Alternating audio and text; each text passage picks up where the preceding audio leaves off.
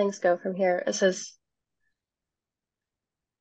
the last stupid question session of this season, so I think everybody kind of has the feel for things at this point. These are casual conversations, just trying to make sure that we're sharing all the information that we have and get some expertise on some of the murkier subjects. So pretty open format for today, and feel free to add questions to the chat or raise your hand and chime in as things come up for everybody.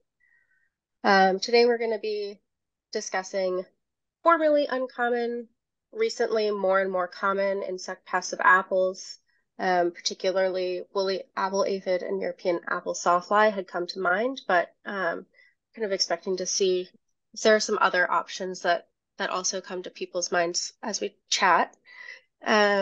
Today, we're joined by Art Agnello and Chris Berg, and hopefully Doug Pfeiffer will be joining us as well. We'll kind of be helping lead and shape this discussion.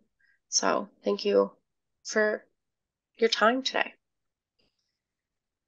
So I think the first question that I have for the both apple aphid and European apple sawfly in particular are what resonates with you as insect pests that are really starting to change their dynamics in apple orchards, and what patterns have you seen with those? Well, yeah. Why don't you go ahead, Chris? I know you're pretty specialized on woolly apple aphid problems. Well, okay, I can do that. So down this way, our woolly apple aphid problem, if you will, began in the year 2000, which was the year I began with Virginia Tech. And there was a massive regional outbreak of woolly apple aphid that year.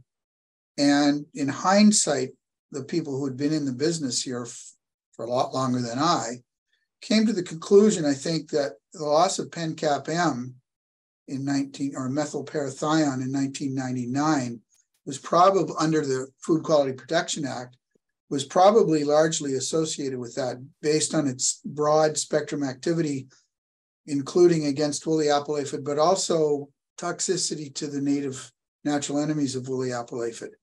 And so in the absence of pencap-M, there was nothing to preclude the buildup of woolly apple aphid, and nothing to stop that buildup, based on disruption of the biocontrol agents. So my experience was that, and that's where I really first got interested in woolly apple aphid, because of the extent of the issue that year. To some extent the following year, but our observations were that within just a couple of years, the biocontrol agents had reestablished adequate, certainly suppression or regulation of the pest. And it went along at kind of historically low levels through about 2010. And then brown marmorated stink bug broke out, and growers, in the absence of really a lot of information about what to do against stink bug, jumped on the harshest, broadest spectrum insecticides available, which often included, pyrethroid applications in the post-bloom period, as well as carbamate, such as lanate, for example. And those things incited woolly apple aphid populations again. And they hadn't really been a problem since 2000, 2001, at least in this area. They're always there. They're basically ubiquitous.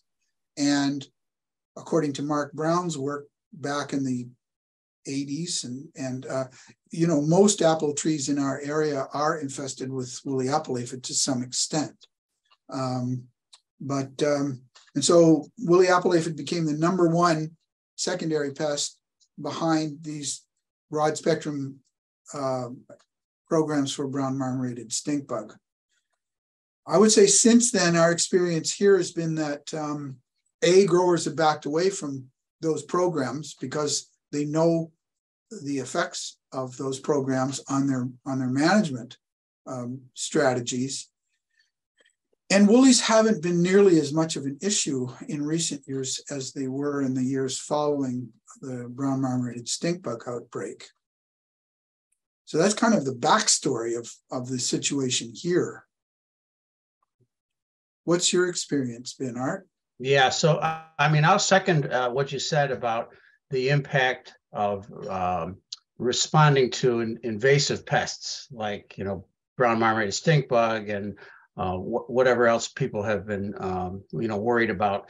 Particularly BMSB has had those management programs have had a big role in disrupting the natural control of woolies.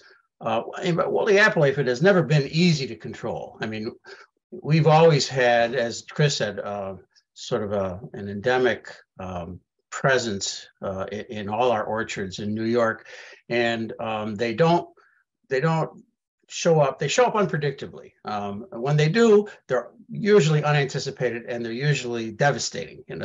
We'll get calls. People just have woolies dripping off the trees. But they are very effectively controlled under most situations by Aphelinus malai, which also occur, very reliably in our orchards. So we can't, we have run woolly apple aphid trials in our research blocks. And I know it's difficult to keep a population going because we don't treat them the way that commercial operations treat those trees, and ultimately the predators come in, and the parasitoids come in and wipe them out. So it's tough to get a sort of a control assessment. But it's almost always traceable to disrupting the natural control mechanisms in our experience.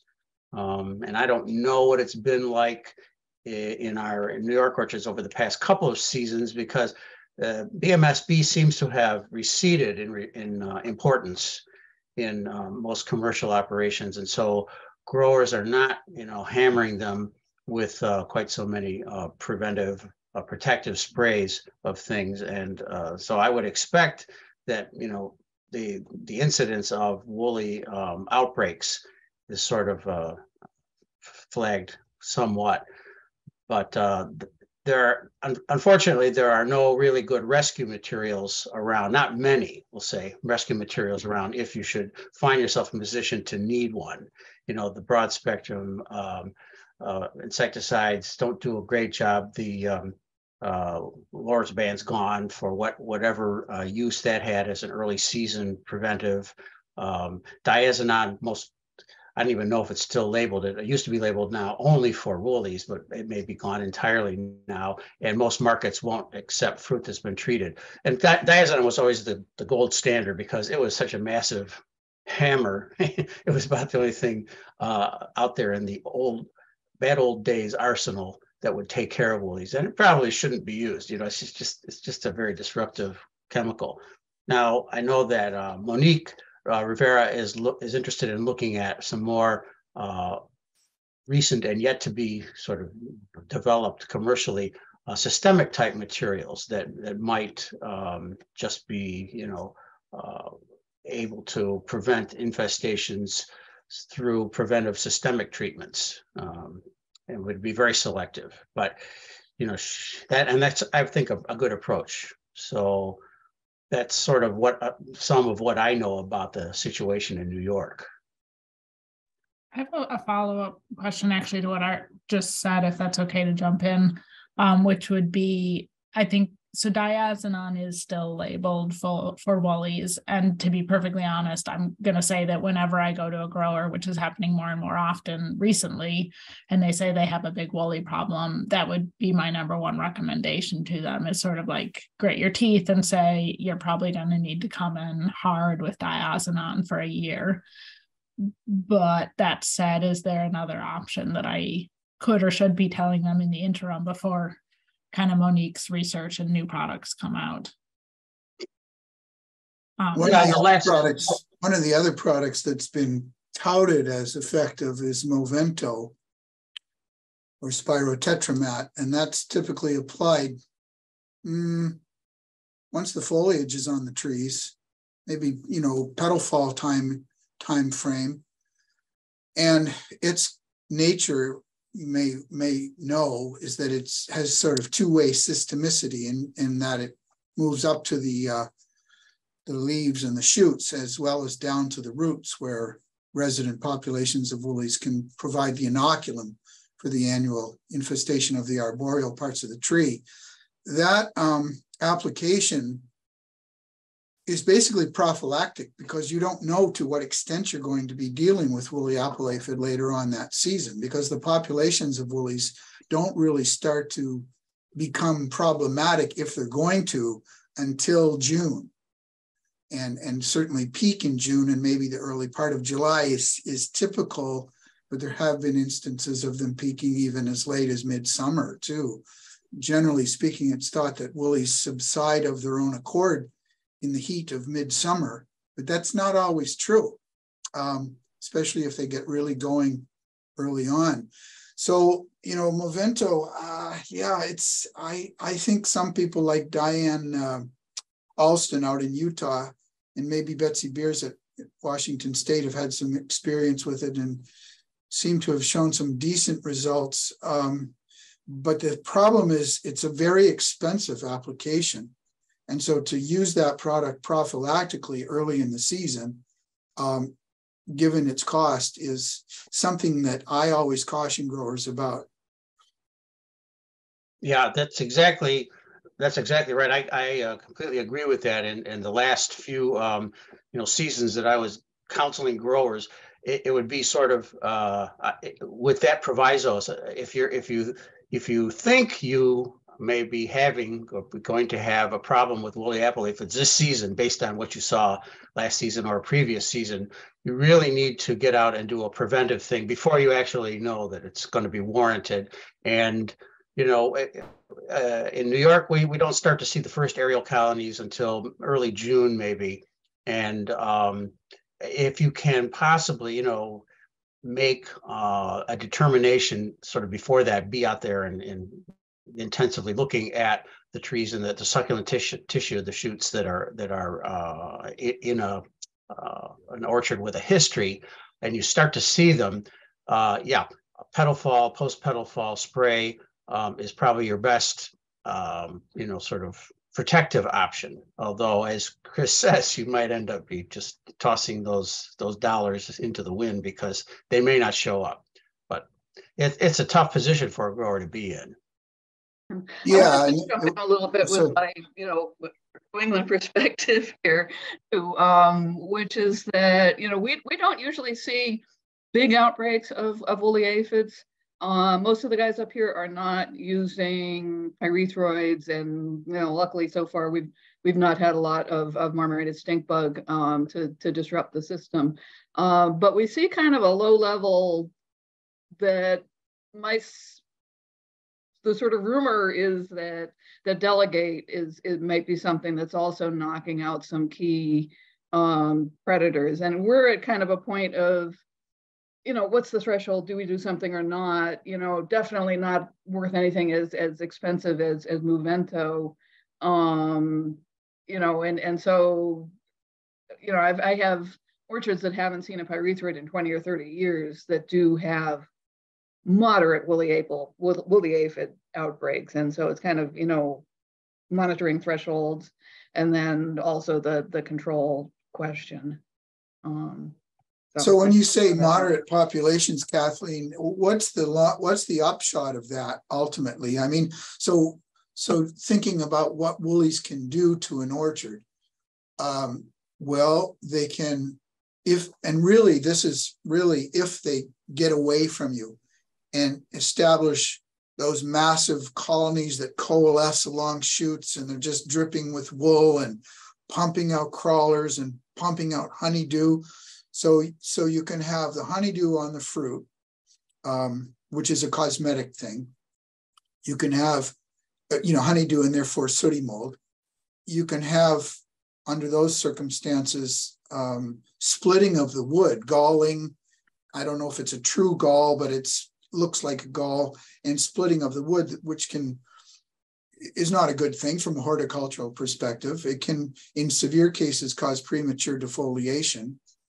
And I've seen it in New Zealand actually reduce the crop load quite considerably. And the final thing I'll point to is that if the population is large enough in the fall during harvest, sometimes pickers will just rebel and revolt and say no, because it's sticky, it gets all over you, and they don't want to pick the fruit when the trees are in that kind of condition. So those are sort of, to me, the economic impacts. And if you're not seeing those kinds of populations or impacts, I think that in most instances, if left to their own devices, and I've always said this, the biocontrol agents will do an adequate job of keeping them below problematic levels.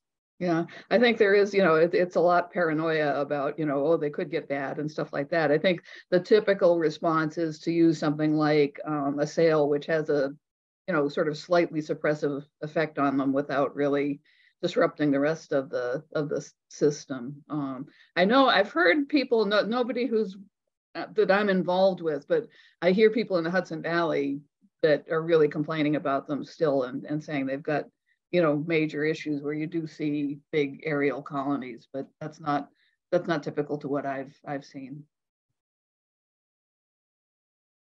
I would say, and sorry, I don't mean to, Art, I'll shut up in a minute, but I don't know that this is true, but I wonder if, and so can I share a screen just for a second?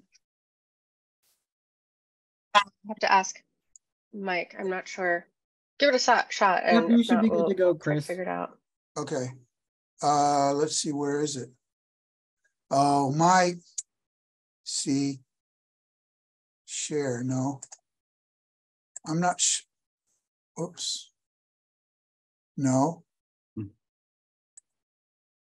I don't seem to be able to, my computer's all messed up since I retired. So I can't apparently access my screen. I had a presentation that I had given before, modified a little bit with some photos that I thought you might like to see, but unfortunately I can't access it. So where was I going with that? One wonders whether warmer winters are associated with less mortality, whether there are some aphids that are overwintering above ground, like in cracks and crevices and old pruning cuts and down at the base of the tree and the burr knots and so on and so forth, and whether warmer winters are promoting the survivorship of those, which therefore get going maybe more earlier than the natural enemies kick in. And I will say that down this way, we not only have Aphelinus mali, but we also have several species of hoverflies that my data have shown are very important players in this guild of woolly apple-aphid natural enemies. And in fact, as we have seen, and as Mark Brown showed a number of years ago, the hoverflies are actually more active in woolly apple-aphid colonies than Aphelinus mali earlier in the season. And then Aphelinus tends to kick in once populations start to build, more so. I have sort of a question stepping back a couple feet.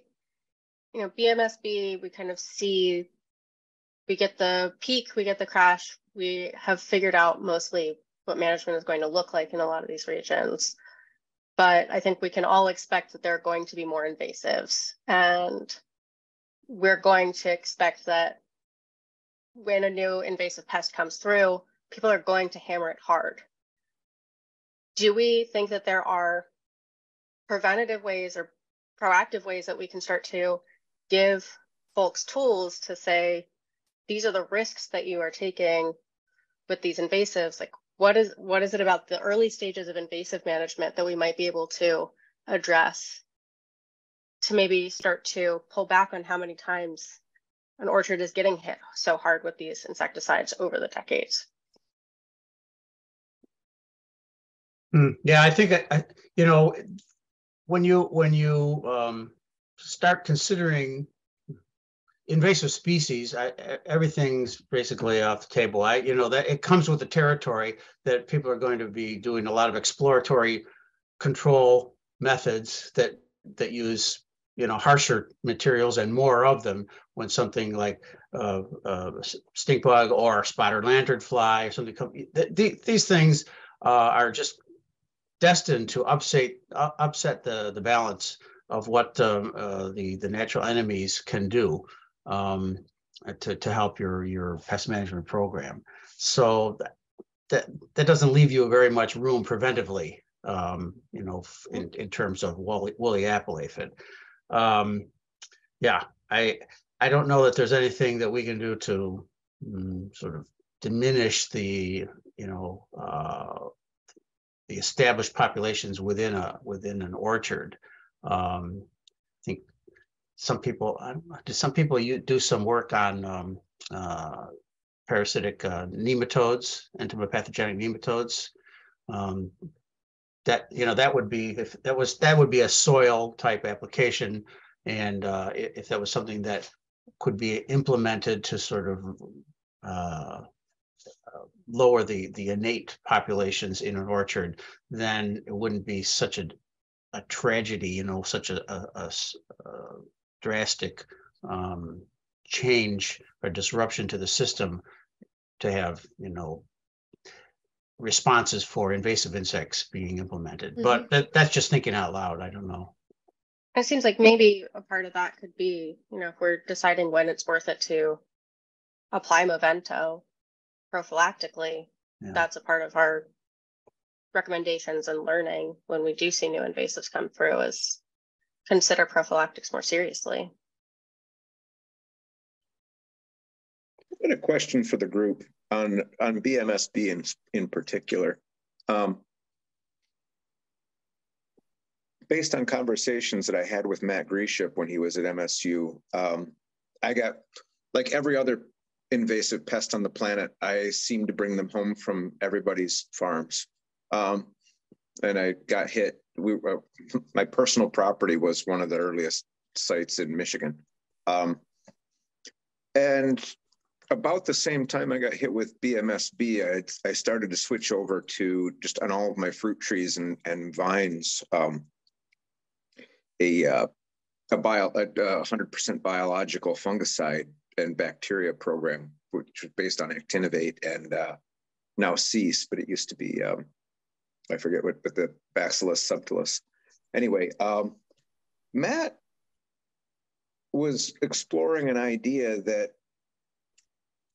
since the fact that hemipterans poop all over their eggs to inoculate them with their gut biome, that could potentially be disrupted.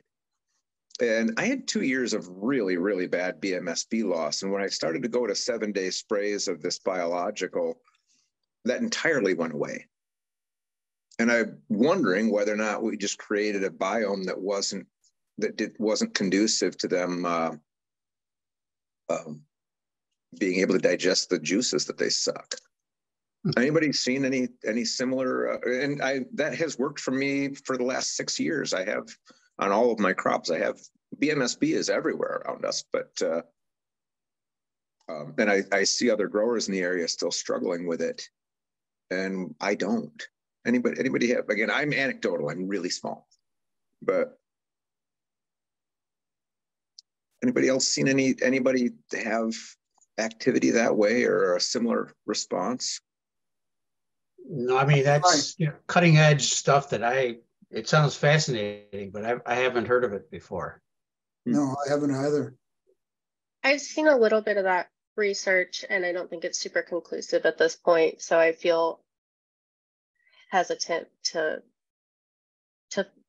kind of say much about it. But there's certainly some indications that certain microbiome manipulations might disrupt some clades of hemipterans, depending. Well, I think as far as it gets. I know you have Trisulcus japonicus up your way.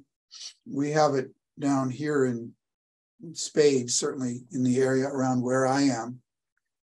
I don't think that's going to be the be all and end all of brown marmorated stink bug control, but certainly it can only help. To what extent it helps, I don't know. What I will say that the growers here in Frederick County, Virginia, who have had massive issues with it in the past, really no longer consider it much of an issue and don't target it much, if at all. Or if they do, it's generally late season, toward the end of August, maybe into early September.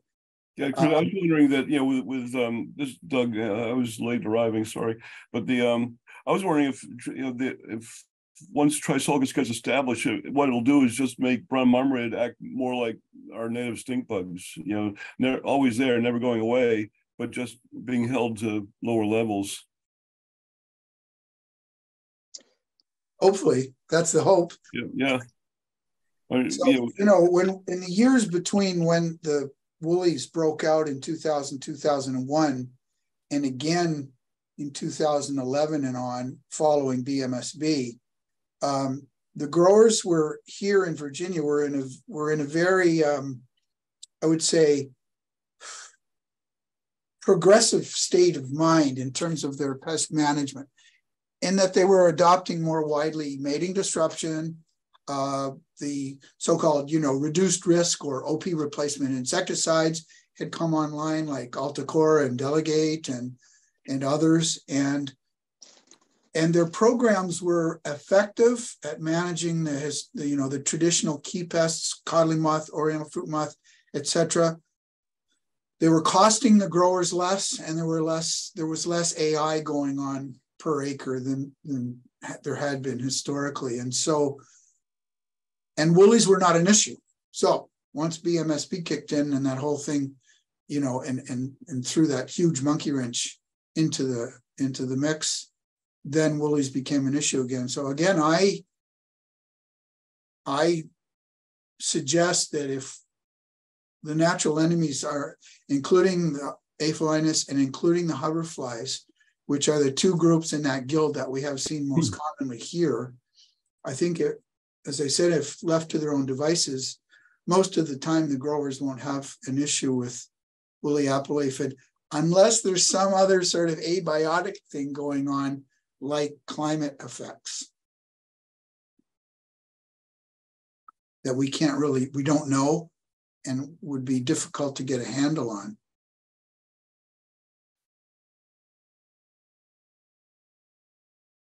Thank you. Doug.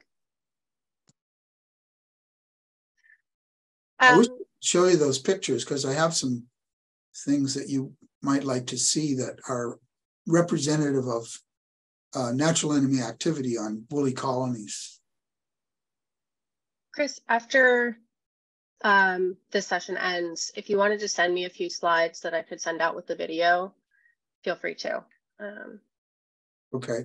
You could maybe post them in the chat.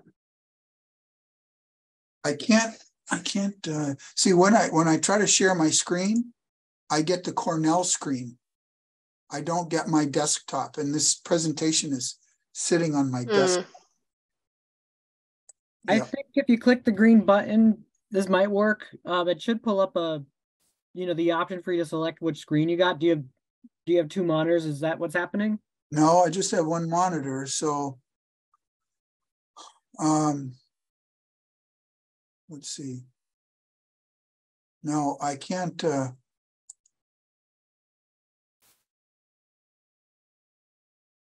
I think if you try launching the PowerPoint in the background, if you at least open it up when you try to hit the share screen button, it might then give you the option to share the PowerPoint rather than what's that Cornell screen on your desktop. Well, even when I minimize the Zoom screen, it takes me to your Cornell screen. I can't see my my screen. Well, I just tried to. I can see the Cornell screen and I see my screen there, so it's working on this end. in the meantime, while we try to figure that out, I was wondering if we wanted to, we haven't touched at all on European apple sawfly. So I was wondering if anybody wanted to add, similar thoughts about that.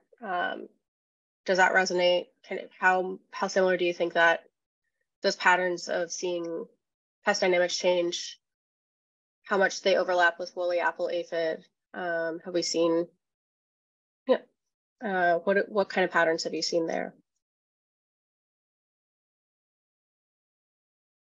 Sorry, I would just ask how prevalent are these reports of new occurrences of European apple sawfly in the region? I mean, we've always considered it to be something that was more certainly common in maybe New England, certainly Eastern New York, Hudson Valley area, and the Champlain Valley. And occasionally, we had seen incursions into more Western New York areas, but to the extent that it has indeed been spreading, so-called spreading to some extent over the past 10 or 20 years, I think it's a completely different phenomenon to what woolly apple aphid is. I think that's more climate related, climate change related, because it's endemic, but it just has not until recent years seemed to be able to exploit whatever conditions would allow it to be more of a nuisance or more of a threat in Western areas. And I'm not saying it's just like a heat temperature type of thing, but I think they're just changes in patterns that have made it a little bit more successful in places in certainly Western New York, where we had not seen it before. And I can't speculate as to what those are, but. Yeah, we seem to be exporting them from central New England because we don't seem to have the issues with them anymore that we had, 20 plus years ago. I see them occasionally. When I see a problem, it's because there's been, no pre-bloom insecticide, no use of carbaryl at petal fall, and then use of something like a sail or, Octara or Avant for the petal fall spray, which doesn't seem to have any impact on the eggs that the sawflies have actually laid. It doesn't seem to kill the eggs the way that the organophosphates and carbamates do or did. And so the few times I've seen a bit of an outbreak of sawfly, it's been because of that pesticide pattern. But we just don't, I still trap for them. I still put out those stupid white visual traps that we've been using for, multi-decades and just not really catching very much at all. But I hear people from Quebec say that they're seeing them. I think, Western New York, Pennsylvania, I hear about them from other I had a areas. question about it yesterday at an orchard meeting in Amherst County, but two hours east of here. It's and I asked, where it was, it was actually the injury was up in Nelson Albemarle area. And, it's been reported there in low numbers just, 20 years ago. It doesn't seem to be moving very fast. So it's come down into the northern central Piedmont, but doesn't seem to be going anywhere. And it never seems to be, very severe. We certainly still see it frequently in Eastern New York orchards. And I'd say, just like Kathleen was saying, it seems to be worse in areas where we have really mixed varieties and at the same block. And I think of the big part of that being, one variety is hitting petal fall before the other, especially now we have Snapdragon where they seem to tend to hold their flowers. Yeah. I think it's the timing issue where, some of them are just getting stung while the others are still blooming. So that seems to be where we see it the worst. Yeah, that's an excellent point, Mike. In the old days when monovariety plantings were a lot more popular, just timing whatever protective spray you had at petal fall, and be sure you weren't late, basically, would assure that you would pretty much take care of the sawfly problem. But now growers have 20 varieties in a block. Every 3 rows it changes, and I don't know, maybe they just wait for the last one to drop all the petals before they go in, and you're asking for some unusual things to start happening. Yeah, I can provide the similar stories from Nova Scotia in Canada, where we used to have pockets of sawfly, but more recently those pockets have been bigger, and growers who never had a problem with them are suddenly reporting many on their traps. And I mean, when I say many, we're into like 50 to 100 on site here at the research center. It's not uncommon for us to get about 300 to 500 on our traps over those couple weeks when they're coming out. But we're doing studies on them, so that's kind of different. We want them, but I think for our growers, it's their window of opportunity is disappearing, because we can hit pink, and then the next thing they're into bloom, and they barely are getting their pink sprays on, which may or may not include a product for European sawfly, before we're into bloom and they can't do anything, and then sawfly is there. So I think that for us has been contributing to their issues and where they see it, and whether they get in at petal fall to do something is a crapshoot. Sometimes they might, sometimes they might not, and whether they're putting on, as Kathleen pointed out, a decent product to go after the eggs, also questionable. So that's what's happening up our way. Does anybody else see the little native sawflies that are like a little under a centimeter in size? That's what I catch mostly on my white visual traps. I have no idea whether they do anything. I never put those traps out, because I tried it for a few years and I was just completely overwhelmed by all the junk that they caught. And I just didn't have the patience to go through and say, is this something that matters, or is it just a fly, or is it just, a tarnished plant bug, whatever. So I don't know about the native sawflies.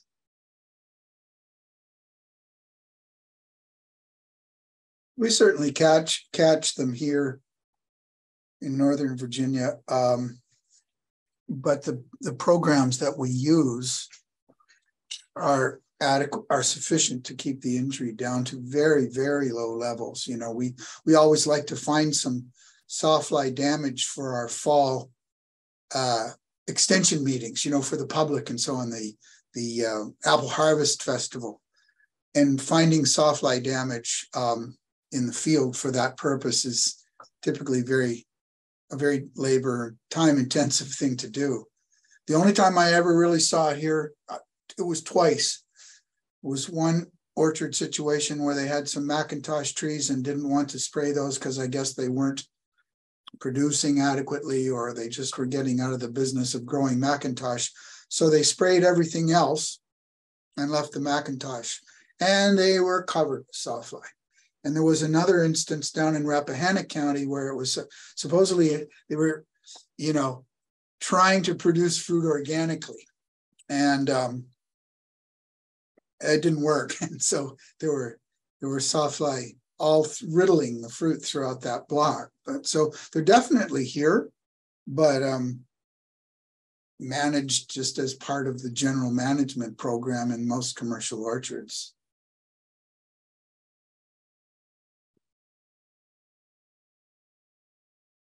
My understanding is they're very susceptible to most insecticides.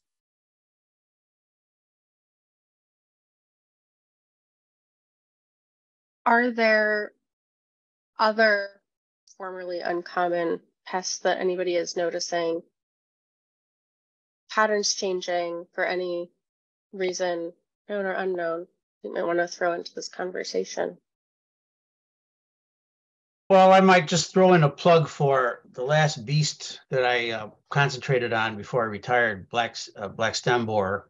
And this is something that I think can be directly traced to different cultural practices, new cultural practices. It's a tiny ambrosia beetle.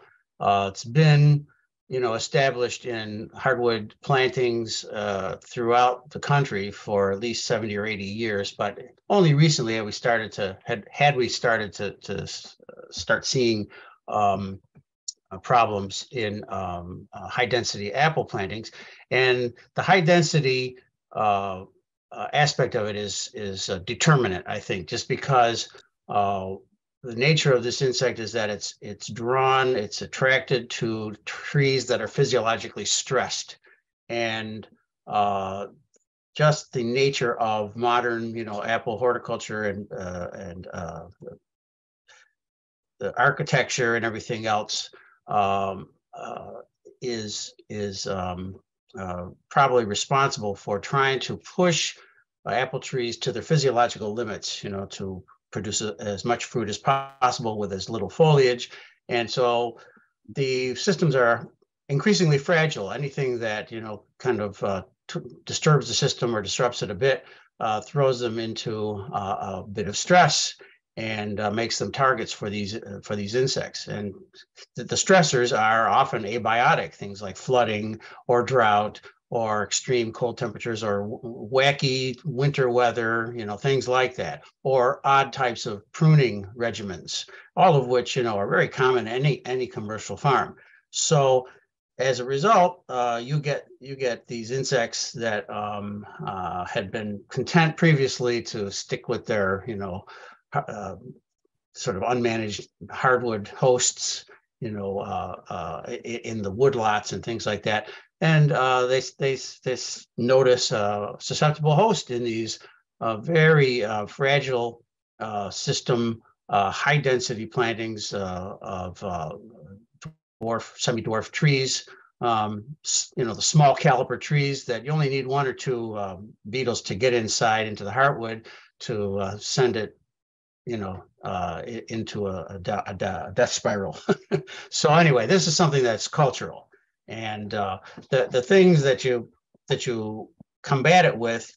I tested repellents and looked at host defense compounds and things like that, and that may prevent some level of problems, but it's basically an information problem. You need to be aware of what it is that's going on in your trees, so that if there are conditions that are ripe for promoting stress in your trees, this is among the unfavorable and destructive things that could happen to them. So not that I'm promoting people stop the way that they're training and pruning and packing the trees with fruits, because obviously this is the modern approach, and it's probably the best way forward for most growers. It's just that you have to be more aware of these kinds of things as having the potential to cause a problem, such as a previously unseen insect problem.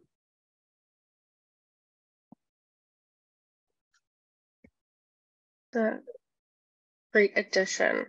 Are there other, like, the cultural practices have been changing so quickly? I have to wonder if there are other insect pests that come to mind similarly that kind of go with that trend.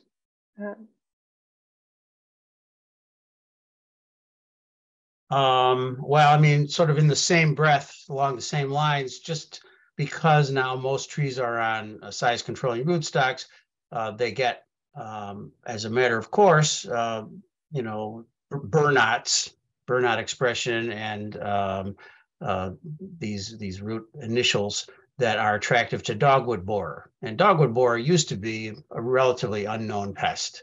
And just because of the modern way that apple trees are grown now, it's something that growers need to take into account in their pest management program.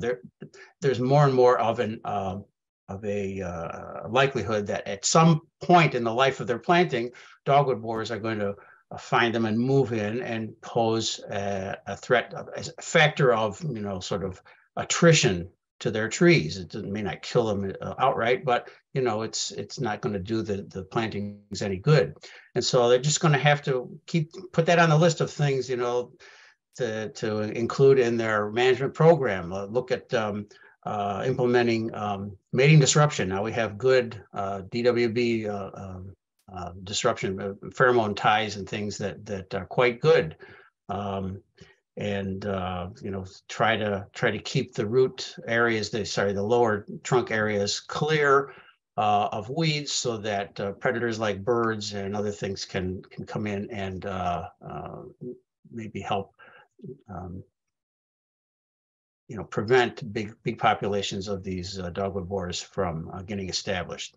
So that's just, something that has come up over time in the past 20 years. Never used to be a real problem, but trees were grown differently. Well, the thing I'll say about dogwood borer is that we, in our work here, we found that those plastic spiral wrap tree guards around the base of the tree, basically for rabbits and mice, I guess, and voles and so on, are very troublesome in terms of promoting those conditions of shade and high humidity that promote burr knot growth, and that dogwood borer females can get in there. It's really a preferred oviposition site, those burr knots. And it's when, as Art indicated, they begin mining outward from the burr knot into the vascular tissue that they can girdle the tree. So we, for a long time, have warned against the use of those spiral wrap tree guards for that very reason. Another wrinkle on that is that on Gala, maybe some other varieties too, the burr knots will run all the way up the trunk. It's not just down at the graft union. So, and, it seems like it's often where the limb joins the trunk. And I often wondered, what that did to the load bearing potential of the limb. Both from the burr knot itself and then as it's increased by the borer. Yeah, I think dogwood borer is mainly a pest in the early years of orchard establishment, right? Mm-hmm. As Art was saying, the young caliper, the small caliper trunks and graft scion and rootstock are more vulnerable. You get an older established tree with some girth on it, probably will support some level of dogwood borer with no adverse effects whatsoever. Agreed. And I was just gonna sort of corroborate what Art was saying and back that up, that already since Lorsban is no longer being used, I've gotten a few calls in the last year from folks who have never seen dogwood borer before and have it in their orchards now. So I do think that's something worrying going forwards. And I've been trying to plug the mating disruption, but I think that one's tricky because if folks have not ever seen this pest before, of course it's hard to encourage them to prophylactically use something fairly expensive and time consuming, whereas at the same time waiting until a population gets established is also not great. So that's something that I've been trying to figure out from an extension standpoint. What's the right recommendation? I know a sale is a possibility, but I'm not sure sort of the efficacy between mating disruption or a sale, whether a sale is really a viable option or if that's just sort of like a okay second best. So wondering thoughts on that. Mm-hmm. Yeah, I mean, we did assays on a number of things that you might spray in the trunks, and a sale was probably among the best, but it's still kind of a second tier option,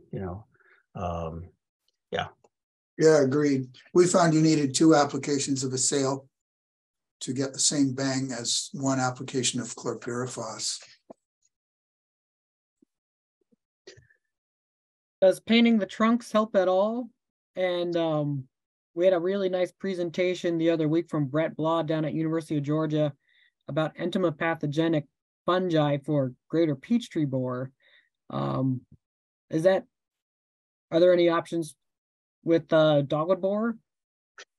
I think David Shapiro Elon may have done some work on nematodes against trunk borers. I'm not sure dogwood borer was one of them, but things like peachtree borer and things, and that can work. Painting using latex paint just flat out does not work. If you included Lorsban with it, then it was pretty good. But of course, we don't have that option anymore. And why even bother with the paint? So yeah, paint just doesn't work. But there are and could be some other sort of more sustainable type approaches to preventing the borer larvae from getting established. And I always was we tried some nematode sprays using handgun, and that didn't work so well, but probably because we were too rough on them. You know, a regular pesticide handgun is a pretty brutal thing to put nematodes through. So, yeah, that was, you know, something was interesting, but we didn't develop it very far. Thanks, Art. I know he was saying it comes with a lot of caveats. You got to kind of keep it moist or something to keep the nematodes alive. So I know he was saying there were a lot of qualifiers that went with it. So any thoughts about some of the other beetle borers that we might come up with as we reduce our spray programs, the round-headed and flat-headed and God forbid Prayonis borer? Anybody see those? Or I'm going to quit if I ever see one of those. Yeah, well, I mean, round-headed seems to be pretty reliably a pest mainly in unmanaged plantings or very lightly managed. And I don't think most commercial orchards are going to be in that category. Flat-headed, basically they're attracted to trees in decline. So if you've got flat-headed apple borers, you've got other problems that are more primary. And Prayonis borers, I think mercifully those are geographically restricted to certain areas that, you know, are a little more sandy, like you know, Western Long Island and maybe along the shore of Rhode Island or something. I don't know. We can find them in Western New York, but they just don't seem to be a real big problem, which is a good thing because where I was seeing them in Central Virginia. Well, not Central Virginia. It was up on the Blue Ridge on mountain blocks, and I'm not sure why. You know, partly maybe, you know, the proximity of woods, maybe, you know, just you know shallow soils, you know, with some stress. But, you know, two growers that, you know, they each had trees on the Blue Ridge and then trees down on the flat, and, you know, it was negligible down on the flat. When the trees were pulled, the channeling on the roots was negligible, but up on the you know, the ridge, it was common. But you know, for a while back in the, you know, late 80s, early 90s, I was getting complaints about it, but, you know, none of the growers have talked about it lately. Yeah, I don't know. I think you're right. It's some sort of a specific biome that they like, and happily, most commercial orchards don't, you know, possess those characteristics. So I wouldn't borrow trouble.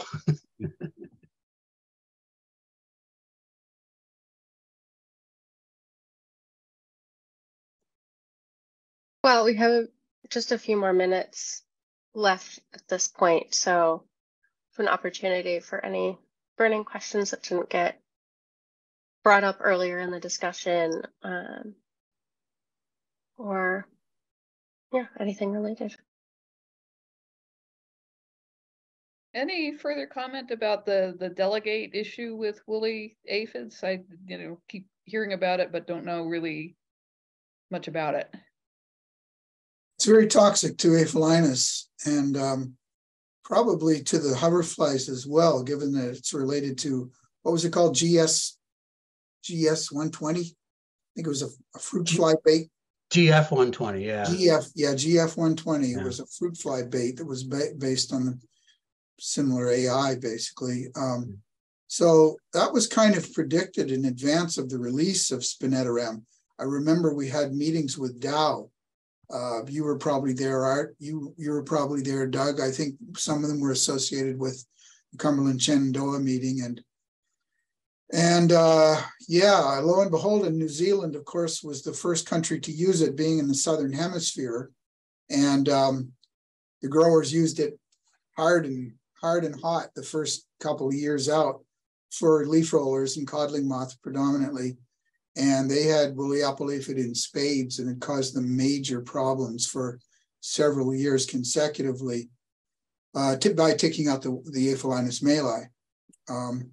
Yeah, and you know, the Hymenoptera generally are susceptible to the spinosins, and so I was wondering if that was part of the reason why we're getting more reports of scales on various crops.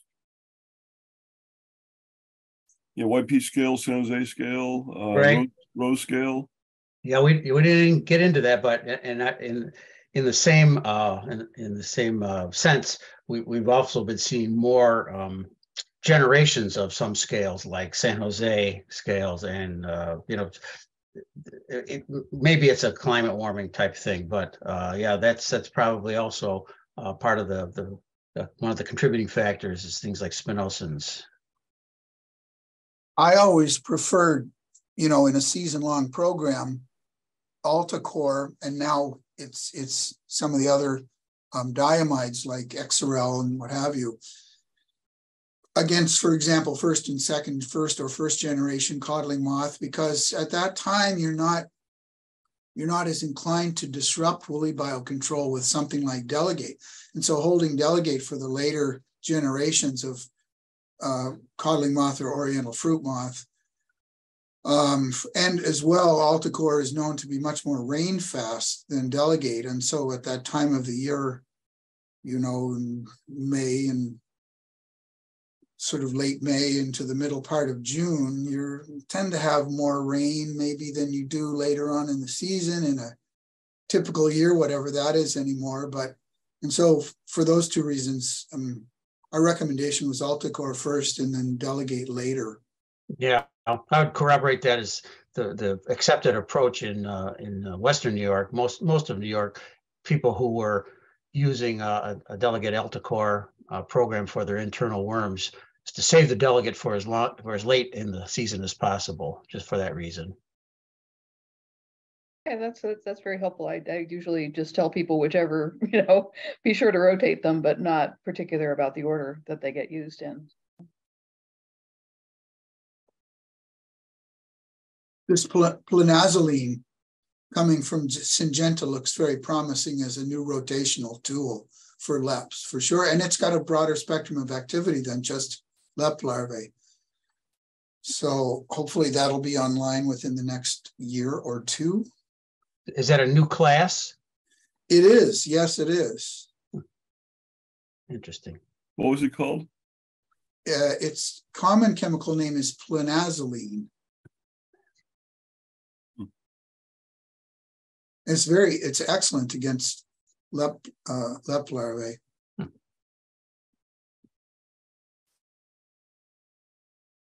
Well, we're just about at time now. So thank you all for your thoughts, wisdom, questions, and time.